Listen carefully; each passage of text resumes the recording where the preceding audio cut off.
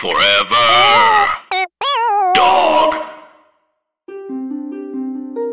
Dreams are always for us. They're never against us. They're never showing us or giving us information that's about our demise. They're showing us where we're constricting and afraid and saying no to life so that we might say yes. That's why what I do is helpful, because your dream is telling you where are you afraid. And my work comes in and says, well, even your work, not just my work. It's like anybody looking at a dream and playing with it is looking at the place where they're saying no to life. And by looking at that place where you might be saying no, your yes is right beyond it. He was a flapper in a past life. He's a comedian in this life. He's got a podcast about it, everything he loves. Magic, psychics, mediums, astrology, beyond. Hi, I'm Mike Kelton, and you're listening to...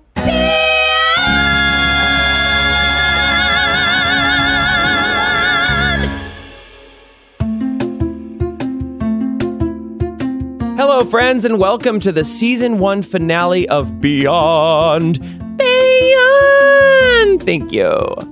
Wow, what a wild journey this has been. And before we get into the season finale, I wanted to take this opportunity to thank you, listeners, for being such an important part of this season. The emails, DMs, and good end I've felt from you has honestly meant the world. So genuinely, thank you, Bish. And today's episode is really a tribute to you, the listeners. What is today's episode about? Good question again, Carol.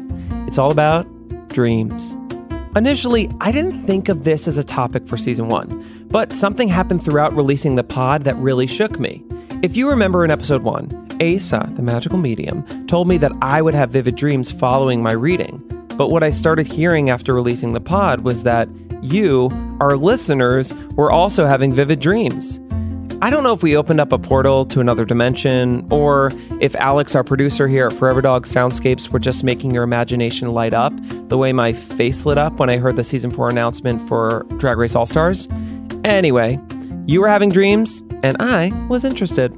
So, this episode, we're coming full circle with the submitted dreams from you, the listeners. But not only that, we have a world-renowned dream expert in the studio who's going to listen to your dreams, interpret them, and then give you some advice on what these dreams might mean. Also, listen to the end, because of course, there was a through line with these listener-submitted dreams, and Andrew might say I'm connecting loose dots, but again, babe, you decide for yourself, okay?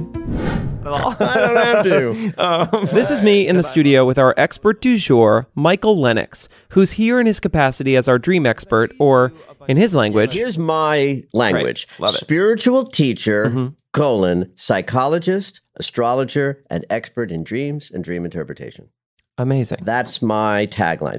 My tagline is flapper in a past life, but you already knew that. Spiritual teacher first, because that's the general, that's what I'm here to do. Inspire and teach around connecting to your deeper spirituality. And then I like people to know I'm a psychologist first, because that takes the woo-woo off. But astrology is my go-to. And then dreams I put as last only because of the rhythm of the sentence. Psychologist, astrologer, and expert in dreams, dream interpretation. And how did you get into this? How I first discovered that dreams were a thing was really literally all about the Fiddler on the Roof album. My mom had the show album to Fiddler on the Roof, and we were a music household. And so every weekend morning, music would play. My mom played the Fiddler on the Roof show album. And on that show album, there's a dream sequence. It's a big part of the show. And on the album, there's actually dialogue where Golda says to Tevye, tell me what you dreamed, and I will tell you what it meant. So I heard that phrase, 1,000 times from being, a little boy up until, leaving the house at 18. So that idea lived in me in this quirky little way. So cut to I'm about 15 years old. Freud's interpretation of dreams shows up on my mom's shelf because she's in school. I read it. I'm interested in dreams. I think dreams are fascinating. And I get from reading that book that dreams can actually be held in high regard and something can come of looking at them and interpreting them. And you know what happens out in the world. People say school, office, everybody, I had the craziest dream last night. And I remembered Golda. Tell me what you dreamed and I'll tell you what it meant. So first off, we love Michael and we love musicals and we love dreams. Michael went on to explain what dreams are and why they can maybe be important to us. Dreams are stories. They're told in a language. The language is the language of symbols. The meaning behind a symbol is built into what it is and what it does. It's not a mystery. Here's a cup of water I'm holding. The symbol is in what the cup does. It's a container of something I need for life. The elixir of life that water is, I can draw to me using this cup. So if the cup is broken in the dream, then it's a story about my incapacitation around drawing to me that which I need to sustain life. The gift that I have is not that I know things that you don't know. I know what you know. You know what I know. The gift is I can do it so fast that we can have an experience of you telling me your dream and me saying, tell me what you dreamed and I'll tell you what it meant. Tell me what you dream and I'll tell you what they meant. We'll also be on a Beyond Swag t-shirt available at some point on an Etsy page, somewhere on the internet. Through the work that you've done, what is one of the most interesting stories you have about someone who has had a dream, someone you've been able to help, maybe, out there wild, just something really interesting for our listeners? Yeah. There's actually a story. I mean, in some ways it might even be tired by now because I use it so often. It was just a fascinating and easily identifiable moment of change for the client. That's an edit point. There's nothing I like better than people telling me where to edit. So we did do an edit, but not exactly what Michael thought. Beep, boop, beep. Okay, back to the story. So this woman comes to me. She was actually a referral from a dear friend who knew my work. And we connected. She starts telling me about these dreams that she's now been having recurring regularly for a couple of weeks. And she's really distraught. She's a young woman, I should preface that she's a young woman in her 20s, not married, not a mother, but as a young woman in her 20s, that could be something that might happen to her one day. But the dreams are that she's giving birth to babies and then killing them. Now, they're vivid. They are the same thematic, birthing and killing, but they're really dark, bloody. One of them, she actually twists. I love this one. She twists the head off the baby like she's wringing something, like opening a melon or I don't know what. I can't think of it. I mean, she's twisting the head off and blood is spurting. She's terrified of these dreams because they're vivid and they're coming at her without end over this period of weeks. And of course, she knows that they have some meaning, but she doesn't know what they mean. So she's terrified that it means that there's some horrible, murderous, rage inside of her. So I introduce her to two spiritually oriented, universal symbolic meanings of babies and murder.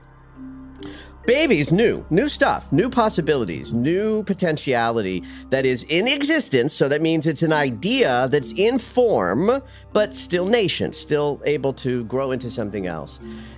She takes that in. And then I explain murder. Death is a beautiful symbol, always. Death is directly connected to rebirth, and we don't exist. Consciousness does not exist outside of death and rebirth. That's how we were able to come in and create this thing called consciousness. And so death is a beautiful symbol in a dream.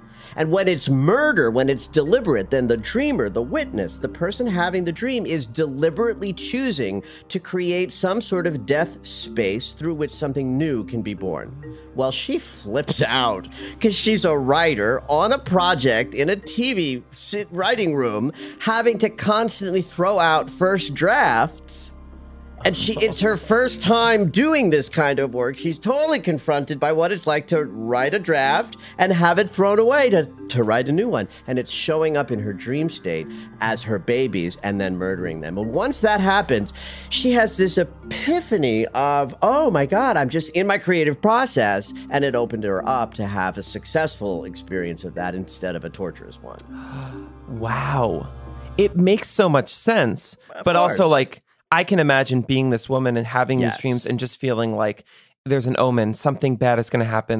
Blah, blah, blah. These things could happen in real life. But we have tremendous superstitions built into our acculturation, not only our modern culture of that, but from all sorts of other, traditions where dreams are bad omens and portend terrible things. And we have an understanding of the unconscious that's, modern and ubiquitously understood. And so, yes, you put those two things together and it was bad news for her. her. But it was great news. Dreams are always for us. They're never against us. They're never showing us or giving us information that's about our demise. They're showing us where we're constricting and afraid and saying no to life so that we might say yes. That's why what I do is helpful, because your dream is telling you, where are you afraid? And my work comes in and says, well, even your work, not just my work. It's like anybody looking at a dream and playing with it is looking at the place where they're saying no to life. And by looking at that place where you might be saying no,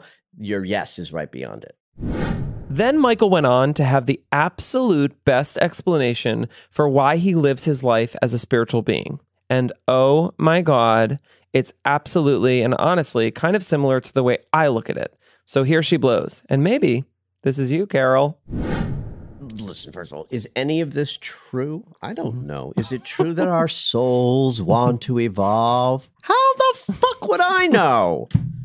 Right? But I'm going to choose to live my life as if that's so. Why? Because I get incredible pleasure out of living that way. I free myself from anxiety and depression. I rise up in my energetic sensation of this body that gives me so much pleasure along the way. And I have better relationships with myself, my family, and everybody else as a result of looking at this consciousness stuff. So I'm going to keep going with the idea that my soul is singing to me through my dream state. If it helps you, then why would you not? Why would you not? If it's helping you and not harming anyone else, correct, then why would you not? Yes. Okay. Now that we know what Michael's background is and what dreams are and how wild and funny Michael is and how he thinks this could all be some bullshit hoax, let's get to your dreams. Now, this first one was submitted by a listener in Germany. His name is Patrick, and his dream is really fascinating. So, thank you for submitting, or as they say in Germany, merci beaucoup, babe. Okay, here's the dream. Hello, I'm Patrick. I'm 35 years old, and I'm from Berlin, Germany. So, quickly to the dream. It was around about 4 a.m. in the morning, and I woke up. I woke up because my heart was missing a beat. It was beating irregular, and nothing to worry. Some people have it. It's totally normal, but I woke up by it. I was a little bit like, ooh, what's wrong with my heart? Oh, it's beating irregular. What I try now is to stay calm and relax and breathe, and then it will go away. As I did that, I must have fallen back asleep again. So I started in this dream where I was in a room. I can't even describe the room. If there was nothing on the walls, it was just like a room. I can't even say if I have been in this room before. It felt normal, so nothing strange. And in this room was a big mirror. And somehow I knew when I look in the mirror, I see myself, but I was scared of looking at myself, which is really strange. And I walked somehow to this mirror, and I looked down because I didn't want to look up. Because somehow I knew it's scary or it scares me. I don't know. And by thinking that, I must have woken up again and kind of was in my mind, or I'm not sure if I was clear in my head again or if I was totally woken up. It felt like I was out of the situation. And then I was just thinking, actually you should look at it and look at yourself and look at the mirror and don't be scared of it. And I must have fallen back into sleep, back to the same dream, was back in the room and was back in the mirror. I was really scared and didn't want to look in the mirror. And I looked into the mirror and basically I looked at myself. The thing was, I looked normally. There was nothing strange about myself. What was a little bit weird was like the eyes. I have brown eyes, and the eyes, they were a little bit shade of darker. And then because I was scared and I didn't want to look at myself, I was just forcing myself to look myself in the eyes in the mirror. So it was basically a stare down with myself in the mirror. And what happened in the stare down, where I was just there and like kind of scared and looking and really like staring down myself and trying not to put the focus on something else. I felt like kind of falling, kind of like something is getting sucked out of it, like a kind of fear crept up in my body, like I'm disconnecting somehow to myself. And I don't know, I was thinking like, oh my God, am I dying now? Am I falling? It was such a strange feeling. It was not a feeling like, oh my God, I'm so scared. I was scared, but it felt like I'm disconnecting to my body, and I'm going in a different plane, or I'm going at a different place or anything. And the more I stared, the more the feeling came, and the bigger it got, kind of the void or the suction, what it was. And then I got so scared, and I woke up by it. And then I was awake, and I was kind of breathing, and was just like, fuck, what happened? And it was so strange. And after that, like, I remembered I had this dream several times. Not that I looked at myself, but somehow I've been in situation, in dreams or something, and there's this point where feel like I'm letting go and letting myself, or letting my spirit or go. And then I'm always too scared to let it go too much, because I'm thinking that, oh my God, I'm dying, or I'm not coming back into this body, or I don't know.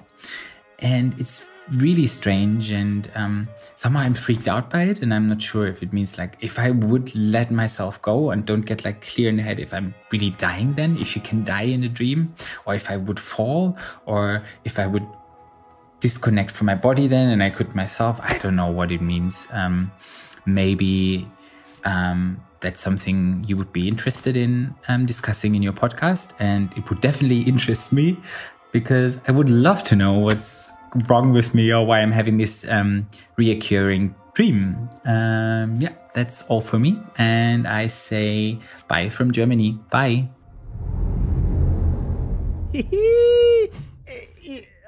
Dude, you could not have picked a more perfect dream to start this conversation off. I'm almost overwhelmed at all of the different threads that you and I could talk about what this dream is reflecting about consciousness itself. And yeah, and then there's a whole sort of narrative with just, talking to Patrick about his experience. Let's start with the mirror. Great. Everything is a mirror. It is a trope, actually, of psycho-spiritual consciousness. So it's not just a spiritual idea. It's also an idea in psychology that everything is a mirror. Some people take this very, very literally, from a place of like energetic holographic consciousness, that there really is only ever one of us here, and that each of us are these individualized expressions of this great divine mystery that we're living in, that we're all one and a part of, but source energy type of, right. And that the way we have this experience is to look at the world as a mirror. When one practices that as an actual, again, I'm going to use the term psycho-spiritual, because I don't want it, I want to incorporate both the ideas of cogent psychological principles of, I have thoughtful wounds, I want to heal them, or the spiritual energetic woo-woo part of it. Seeing the world as a mirror is how to live more connected. That you let go of blame consciousness when you're, in the mirror. Think about it in relationship, when you realize it's a mirror. It's not like you've done something terrible that's made me unhappy. It's like, oh, you're doing this and I'm having this reaction response. So it's having empathy. Yes, having empathy. It's also a way to.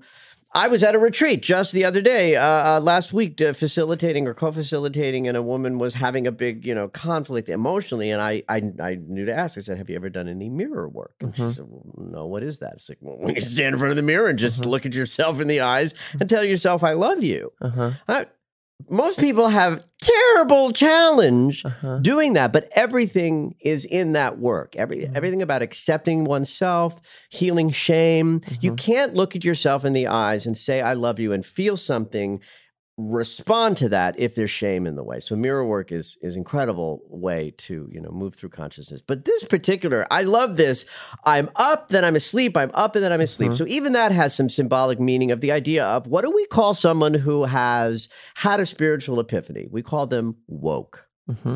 They have woken up. So the idea of being up and back asleep, and then up and then back asleep, even that has symbolic meaning of Patrick's journey of, I'm diving into connection, I'm pulling back from connection, I'm diving into connection, I'm pulling back from connection. Why would I pull back? Because it's scary. We all have this ego mind voice. I call it the mind that orients us to time, space, and identity. I know who I am, I know where I am, I know when I am. And that piece of our consciousness we think is everything. But in consciousness, that is not only not everything, it's nothing. It's non-existent. It doesn't exist. It has a purpose. It keeps us from bumping into the furniture. That's the funniest. That's what it's for. That's the funniest way I've heard it described. But you know what? You're right. That's what the mind is for. It's like, okay, I'm Michael. That means I know who I am. I know where I am. I'm in New York City. I know where I have to be at 10 a.m. to record this podcast. And people take it very far with like, and I'm a person who's wearing a cute Lululemon top. Right. Blah, blah, blah. But what most people get stuck in is they think that mind is who they are. So thoroughly that when we begin to let that go through spiritual work, maybe some therapy, maybe some plant medicine stuff, whatever it is that's pulling you along your path, one of the things that's going to occur is that you're going to let that ego mind dissolve, and that feels like death. And it is to lean in the direction of shadow, and shadow being the sort of catchword for fear, doubt, lack, shame. So separation. is that what Patrick's darker eyes were? Yeah. An incorporation of shadow. Interesting. Looks scary is good. Because you have to go into the darkness to like come out into the light. Right. I mean, when I first heard this earlier this morning, I thought to myself, honestly, my first thought was something to do with like him disconnecting in a bad way, but I think it's more of it's disconnecting to connect. He's thinking it means disconnection in a bad way as well. He's also thinking that if he surrenders, he's going to die. I've heard this dream and iterations of it thousands of times. Not even in dreams, but people just saying, yeah, I meditated and I saw this light and these swirls and I got scared. And I thought to myself, I would think, what? Yeah. That's what you're doing this for. That's Kundalini, bitch. Yes, that's exactly right. Yeah. That's exactly right. When you do those meditative works and you put in the hours of effort to free up your mechanism, it starts to spin and shake and move and feel blissful. And your dreamland will be called upon to show you where you're afraid. So what Patrick is afraid of is that as he increases his spiritual connection, his little mind with a small m has to dissolve. Letting go of that will feel like a death because that little mind will argue against being dissolved. That makes sense. Yeah. So, Patrick, thank you for sending your dream. And babe, let go and let source energy, I guess. It seems like your fears of letting go are keeping you from something. And maybe by stopping judging yourself and just allowing yourself to freely feel or trust, that might allow you to be reborn. I'm not exactly sure what that means, but I do think it's going to be good regardless. And I also think by even submitting this dream, it shows a level of openness to share and talk about this stuff. So I bet you're on your way. Love, Delilah. That's an American radio host who says nice things to strangers somewhere listening. We at Beyond love Delilah. Delilah, if you're listening, we love. Okay, more dreams.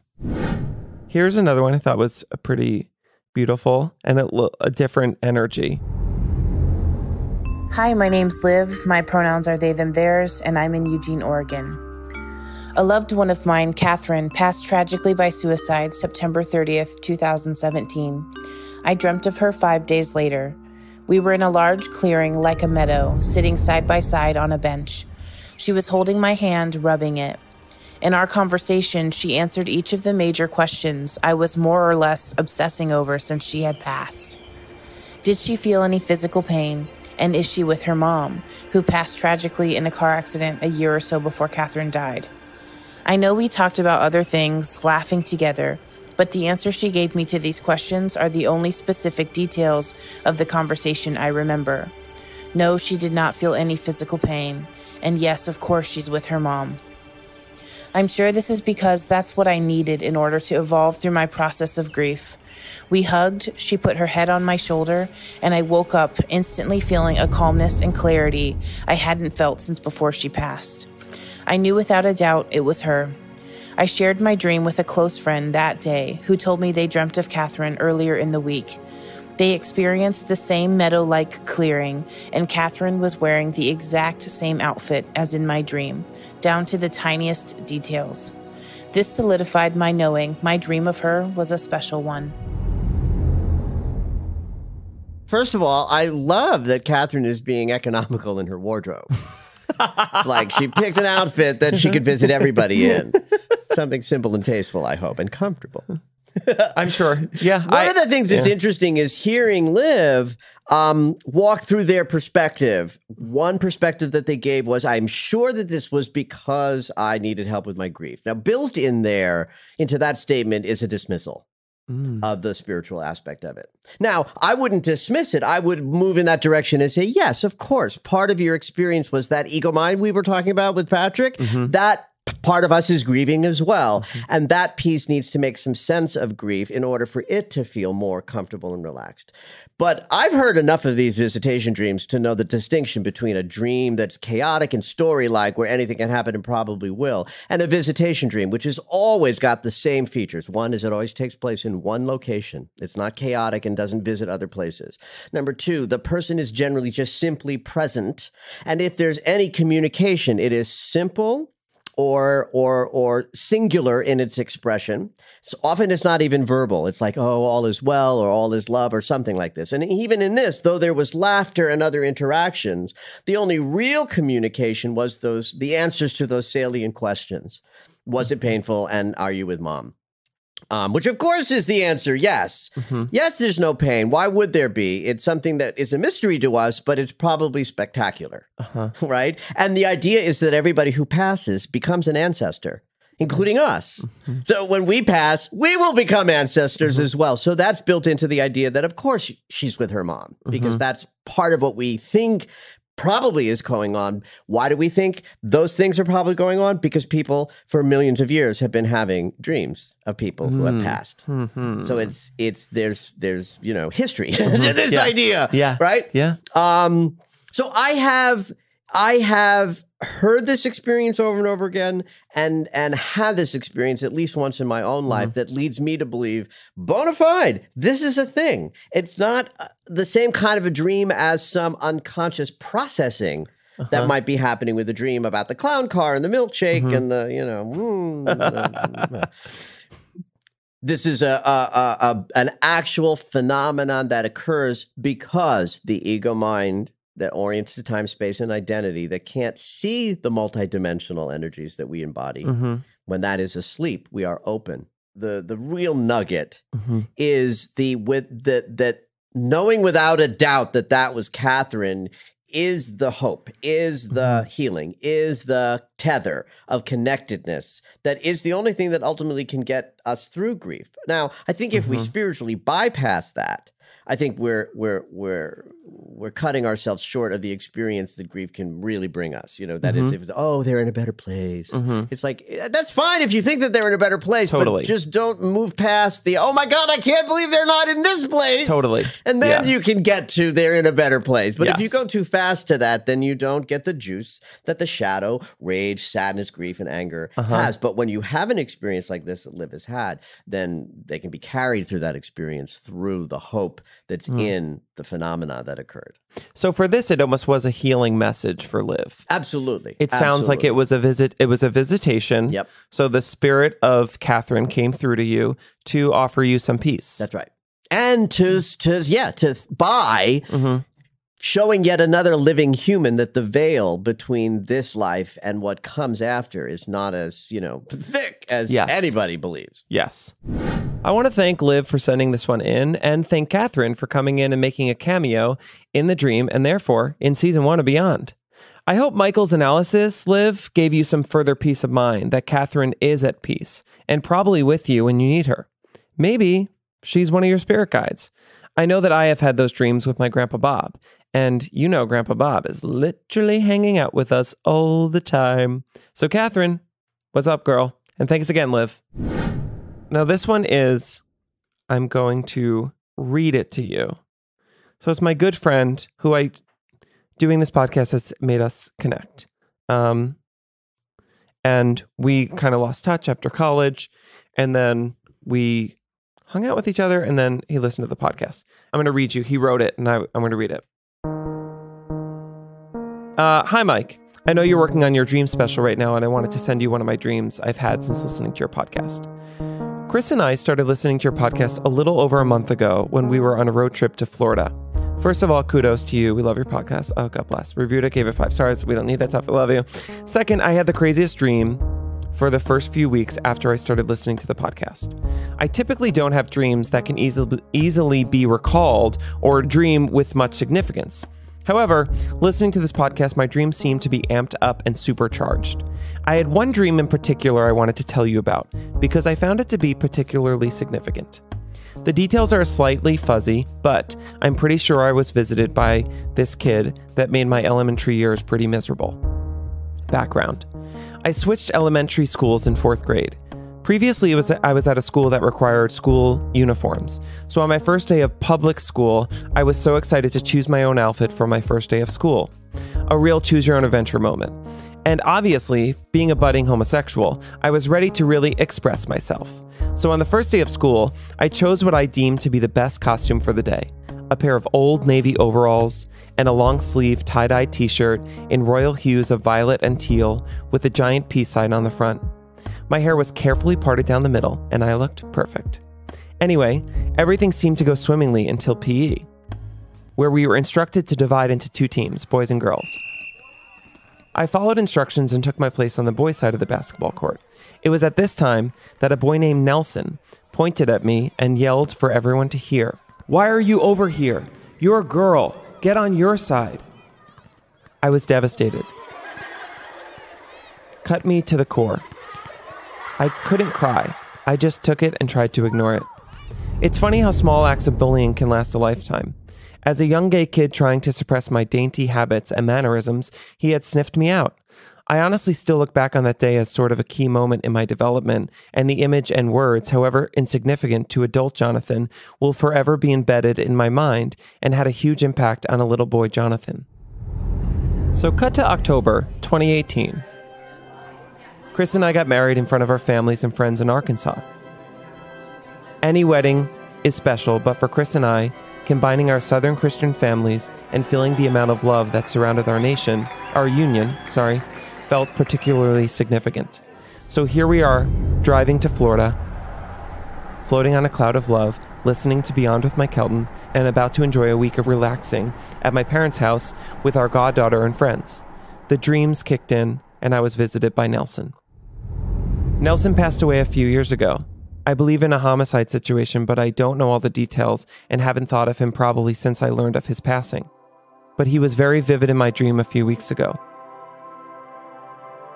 I don't remember our entire conversation, but he told me a story about feeling unloved and how he would seek attention, negative or otherwise, to fill some sort of void.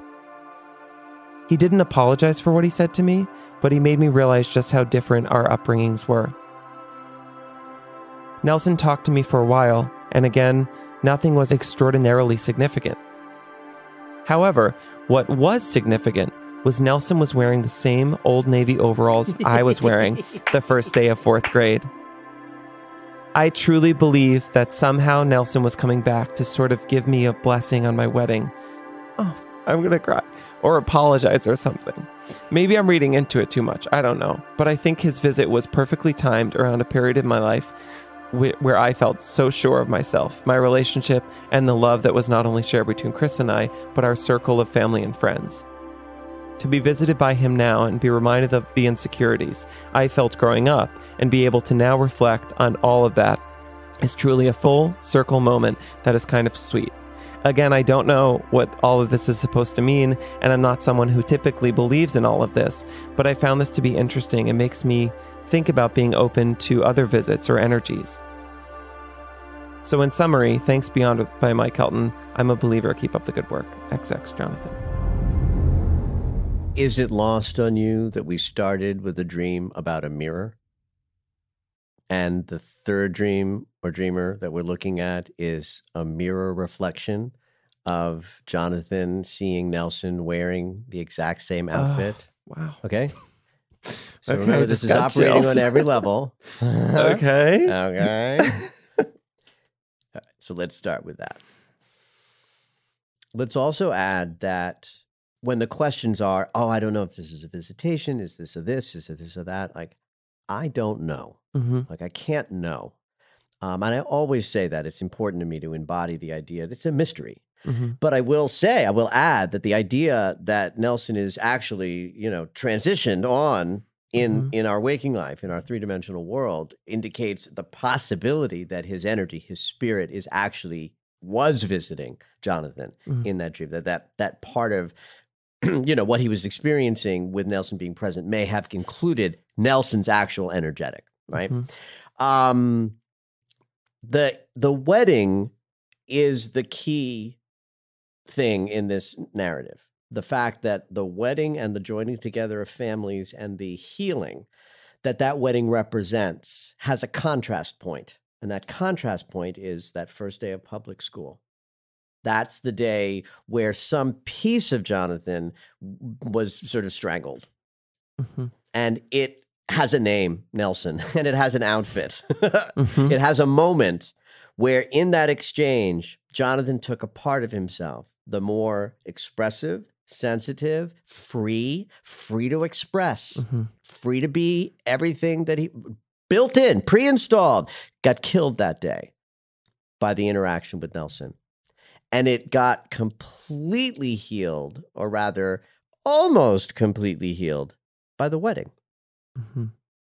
I'm free to be who I am. I'm free to love who I love. And I'm free to bring this and celebrate this love with two families coming together. But there's a little piece of the unconscious that needs some added work. In other words, the idea, everything I just described as a healing is a complete conscious healing. So the unconscious needs some work too, because down in the threads of the unconscious, that wound is still vibrant and alive. And Nelson isn't Nelson. It's the aspect of Jonathan that got strangled off. And that aspect is still wearing a pair of overalls and a tie-dyed shirt because it got strangled in that moment. So it stays in the same way. It stayed there. It's almost like in like I think horror movies or things when spiritual things, you'll see the adult meet the child. Yes. Where the trauma happened. Where the trauma happened. And they speak to that kind of that person and heal that so then they can move on. They can move on. By the way, that happens in therapy consultation rooms as well as movies. Okay, great. It does work that way. Great. It really, really, really does work that way. Part of Jonathan's consciousness and psyche was still there. And in this dream exchange, yes, maybe Nelson's energy came in to help that healing occur. The dream was the deeper unconscious unraveling of the shame that got triggered in that event, letting go. So, Jonathan, my good friend, thank you for sending this in. And how dare you make me cry on the finale episode of this season? How dare! But in all seriousness, knowing you and the expressive, beautiful creature that you are, this dream and experience really affected me. It's also a good reminder that these small acts of hate, fear, or bullying that come at us are done by other humans that may and most likely are enduring some trauma themselves.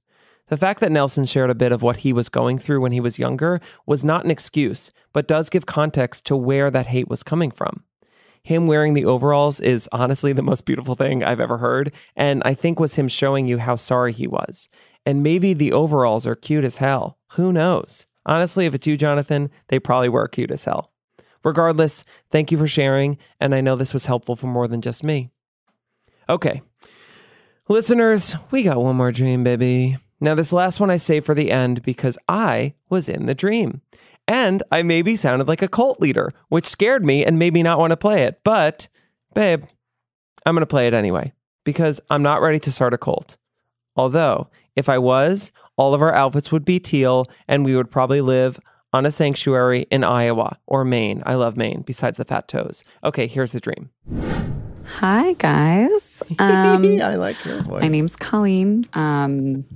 Mike, I took an improv class with you a really long time ago, and I was at your Beyond Lunch party thing night, which was fun, and we got to say hi. But anyways, so I did have a dream 2 nights ago, and you were in it. So I figured I should submit.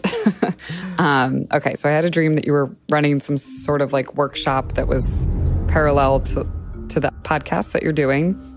And it was just all women, and you were like leading it.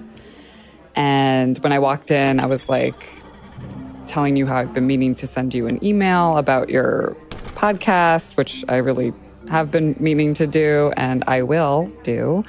I was telling you about, how my mom recently passed away and my journey since then, which has been a crazy spiritual awakening.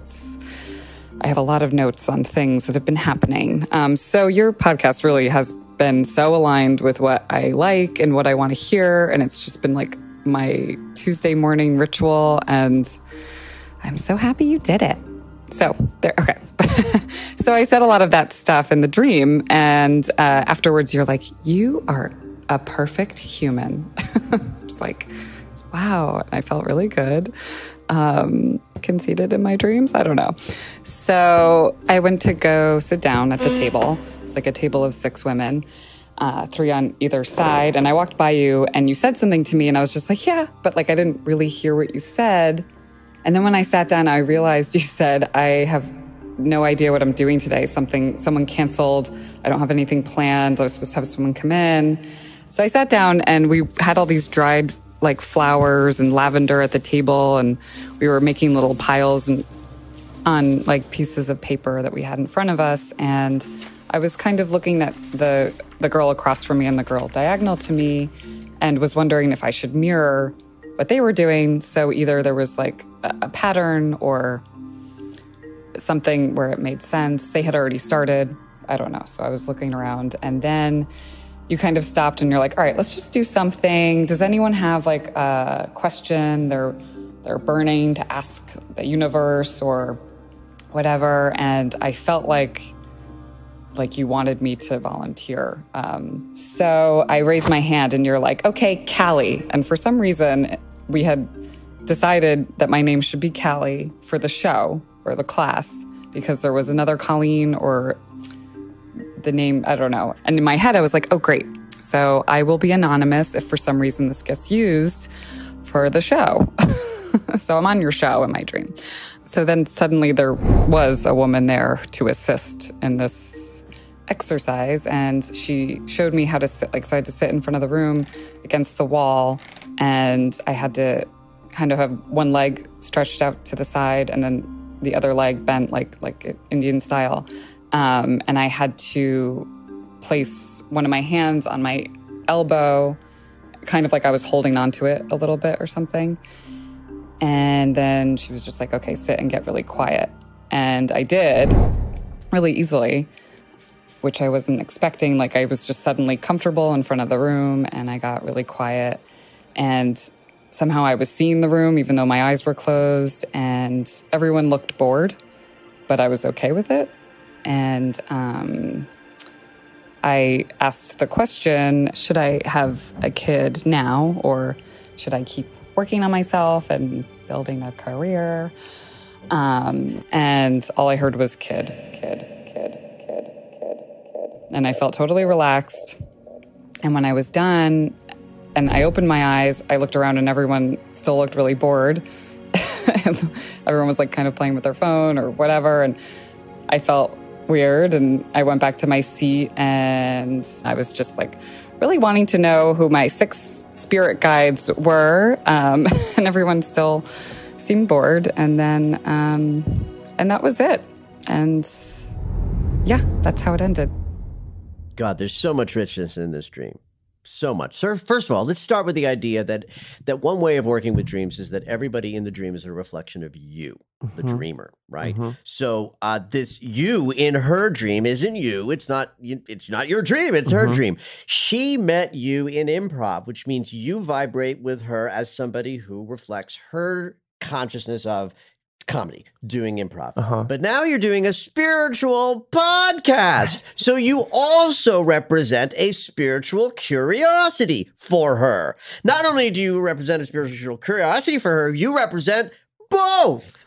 a kind of expression that's through comedy and then expression through spiritual exploration, which, as you know, I believe are the same thing. Yes. Creativity and spiritual expression, they are the same thing. Same thing. So it's her dream. You are showing up as the part of her that can move in the direction of her own. What did she say? She says, I'm having a crazy spiritual awakening.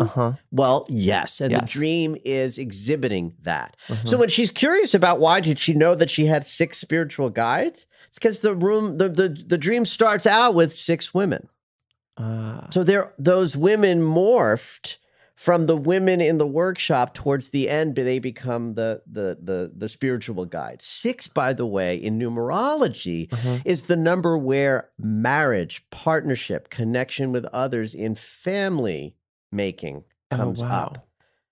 You've got this evolution of numerology, 1 singularity. We split off to 2 to have to relative other. When you have relative other, you can create. That's 3. Once you have creativity, you create foundation. That's 4. 5 is freedom and expression on top of that foundation. Then we are ready to share in marriage, connection, and community with others. That's the number of 6. Then 7 is spiritual consideration, because that's when we look up. When we look up, we learn about abundance and prosperity. That's 8. And then 9 is completion. So 6 is the number where we are considering what it's like to be in community with others. And that can include partnership and procreation. My favorite piece is when you look at her and you say, you are a perfect human being. And her response is to negate that. She negated it in her narrative of telling you the dream in the voicemail. She's saying, oh, yeah, I'm so conceited in my dreams. It's like, honey, listen to me. You listen to this podcast? You are a perfect human being.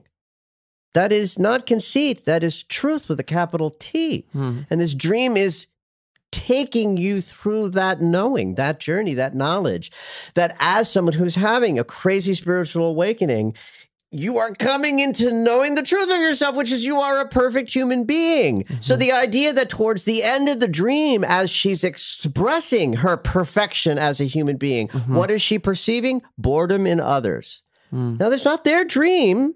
It's her dream. So who are those bored people? They're the thoughts inside of her that dismiss her perfection, her spiritual curiosity, and her movement. They're bored. They're distracting themselves with their phones. That's the part of her that's distracting herself from her magnificent journey towards becoming a perfect human being. I'm upset. I mean, yes. Yes. So, Michael. Yes. When we're listening to this dream, she said the mirror across the table, there were these women with these lavender flowers at the table, and they were almost doing something with their hands, and they were almost mirroring each other across the table. She was mirroring them. Isn't that what she said? So she was being shown. She's being shown a couple of things in this dream. One is, here's the process. These women are showing her with the flowers and the movement. I would liken that to, here's a ritual you can do. Here's the way you can move through life in a more conscious way. There's another place where more of that is happening in what I would interpret as ultimately mudras. A mudra is a body posture that's designed to move energy. We find this in yoga. So putting fingers together in these funny little shapes that people will make fun of, you know, to show meditation. Oh, I'm putting my fingers together. And that's a mudra. It's placing the body in a particular position to have the energy move in a particular way. So the leg out and other leg in, and the way that part of the dream, both of these, the table and the mirroring and the moving of the body, to me is saying to the dreamer, you have guidance inside of you. Your spiritual guides tell you how to behave, how to act, how to move, how to ritualize, how to practice your burgeoning spirituality. You can't just have spiritual awakenings and say, well, that was fun. You must let it inspire you into practices that allow you to cultivate, nurture, and sustain the openings that the spiritual awakening creates. It's bad news when you have a spiritual awakening, kids, because there's lots of work to do when it's done. Yes. Something I am taking away from doing all of this is there was a through line with the mirror in the first dream we listened to. I also think, you know, there's synchronicity in us meeting, in me playing these in the specific order that I played them for you. That's right. There's a through line. There's some message. And doing this whole process has been Like really I'm sharing my awakening with other people. That's right. And it's like a ceremony. Yes. And people are responding to that, Mike, because you're doing it authentically. It's real. And there's a rawness to it and a messiness to it that is compelling. And that's why the podcast is successful. It's because people are drawn to what you're sharing. Yes. Well, that's nice to hear. That's kind of like what I'm taking from this is, hey, I first had dreams, and then we did we shared the Medium episode first, and people were like, I have dreams. And so I don't think it's a mistake that our finale of the season 1 is including other people in my kind of mirror existence image of what Beyond is kind of a mirror for other people's. Yes. Well, and I get to live in that clarity of, oh my God, look what's happening every day. And that's what you will get to live in, Mike. That's what you're cultivating. You're cultivating having that wild experience of, oh my God, you cannot make this up every day. That's the value of the spiritual awakening. And yes, it's scary. Yes, you do have to die an ego death. Yes, it's terrifying. It's a little messy too. But oh my God, what's on the other side of it is just so delicious. Colleen, girl, thank you for sending this dream in. And I'll tell you this, just as it's been scary for me to not make a joke every time I brought up spirit guides or energy vortex or past lives, you have to stop judging yourself and be open to the more vulnerable side of yourself. I remember taking improv class with you, and on top of you being incredibly funny and reminding me of Kristen Wiig, you were also super empathetic and took on other people's energy. So girl, we empath sisters. And back to Michael, after all this great dream analysis, I asked Michael if he had one final takeaway for my listeners who may also be having vivid dreams. So he answered, and you're going to hear that answer now. So one of the things that's really funny about doing what I do out in the world is like, I hear a dream and then I offer an interpretation. It usually lands. People have an experience because I know what I'm doing, right? And then that looks like what dream work is.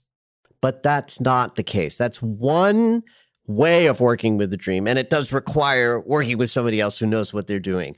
The dream just wants your attention. It's part of you, right? And it's part of the mystery of you. It's the unconscious part of an individual. And what we really want to cultivate is having a relationship with that part of us. So just having a dream is getting us in touch with our unconscious psyche and having a bridge between the unconscious and the unconscious mind. It knows what it's doing. If you never remember a dream, you will still die more wise and evolved than you started. And part of that is because of having dreams. Remembering a dream elevates what's possible because it's the unconscious saying to you, pay attention, right? So you remember it. There's something to that, we think, right? So writing it down takes it even a step further. Now you're having a relationship with the dream. You're doing dream work. You're already doing it just by virtue of thinking about the dream after you've had it. Sharing it with another human being takes it yet to another level of heightened possible, outcome of marinating with the dream, because now you're involved and engaged in a connection with another human being. That elevates it even more. To me, the highest way of working with the dream is to do something creative in response to the dream. Draw, write a poem about it. Take some aspect of the dream and celebrate it in a creative way. That's, again, furthering the dreamer's relationship with the dream without having to land on some aha like I do. That's not the end game. The end game is to simply have the relationship with the dream state in that way. And if you want to increase what's possible there, then it becomes a matter of setting intention as part of your, sleepy time ritual. Preparing for bed and saying to yourself, hey, higher self, I want some dreams tonight. Oh, how about this? I'm working on this relationship, or I'm having this challenge with a decision I have to make, or I don't know what to do here or there. Dreams, do you have any information for me? Send them tonight and, let me know how I should move next, right? So the intention setting becomes key. Putting the recording device next to your bed is also very important, whether you're going to write them down with, pen and ink or record them with a digital device, if you have any obstacles between you and that recording process, you're going to wake up too full and you're less likely to remember the dream. And the third most important thing about increasing the dream experience is write something down, even if you don't have a dream that you've remembered. That act of putting pen to paper as a, again, intentional response in the morning triggers the unconscious mind to keep the window open longer. So you might have to write, I don't remember anything from last night, but that act will increase the likelihood that the next night and the next and the next, your dreams will stay more, present in your memory as you face waking up. And then I left. I said goodbye to Michael and left him in the studio with Joe, one of the best producers in all of podcast history, next to Alex. And I left, and I gave him a specific task. I said, leave me a message that you would like me to hear when this episode comes out. So this is part of the recording that I will genuinely not hear until it goes live. My producers will hear, but I will not, and I have no idea what it is. Even though my final wrap-up will be after it, and maybe there'll be some synchronicities, but also maybe not. I just think it's going to be fun to do this. That's why I'm doing it. Either way, this is what he said. Well, I mean, I think the success of the podcast has been driven by Mike's journey, right? And so I would really say, this almost sounds like a cop-out answer, because I could have said something that was really more about, like, what my journey is. But the fact is that the podcast is working because Mike is using his journey to inspire his next sort of conversation. And there's a participation that the greater energy, the mystery or spirit, is having with this. And he's seeing that happen as he watches it unfold, as he's watching the synchronicity of, this show, then the medium show, then the dream show, final show. Oh my God, all of the ways that the dreams he chose lining up, that kind of synchronicity can't be underestimated, the power of that, right? And so that's the advice I would give is absolutely follow that trail. Start with, well, what are you interested in? What are you tripping on? What is your challenge of the moment? What's your victory of the moment? If Mike honors that exclusively, the world will reward him for that transparency. I want to thank Michael Lennox for being a part of this very special season 1 finale and for making me laugh so much in the studio. If you want to book a session with Michael, all of his info will be in the episode description. And if you want to just follow him on Facebook, he does the absolute best Facebook Lives I have ever seen. Seriously, they are amazing. Now, I don't think it was by accident that the finale episode of this season was more about you, the listeners, because throughout this entire season, I have realized that what started as a vulnerable and open dive into the beyond ended up being more of a conversation between me, my spirit guides, some incredible experts in this field, and you, the listener.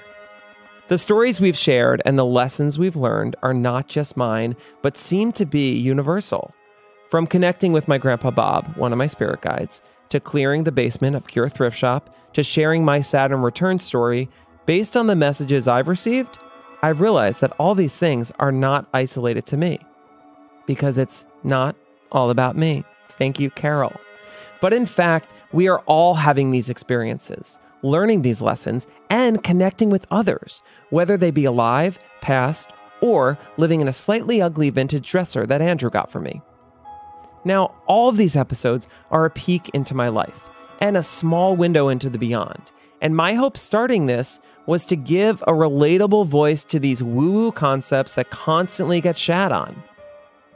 Like mediums, witchcraft, ghost stories, because there is nothing worse than opening yourself up to others about the night your grandfather's spirit visited you in your college apartment to have them instantly tell you that it's bullshit.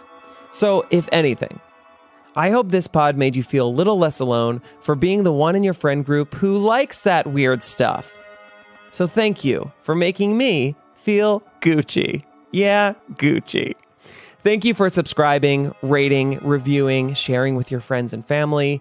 And if you know someone that's into this stuff or is maybe struggling with the loss of a loved one, a tough Saturn return, or has a haunted dresser that their partner got without their consent, babe, you gotta send them this pod. And finally, for those of you asking, yes, there will be a season 2, okay? Ouch. And yes, season 2 will be Beyond. And no, I'm not starting a cult, but I would love to hear from you in the meantime. So please email me at beyondpodcastfd@gmail.com and let us know what you loved about season 1 and what things you would love for me to explore in season 2. And maybe you have a story that our listeners would find valuable. Let us know, reach out, and if you're feeling alone, stressed, and without hope, leave some pretzels and Diet Coke out, because Grandpa Bob is on his way. Goodbye.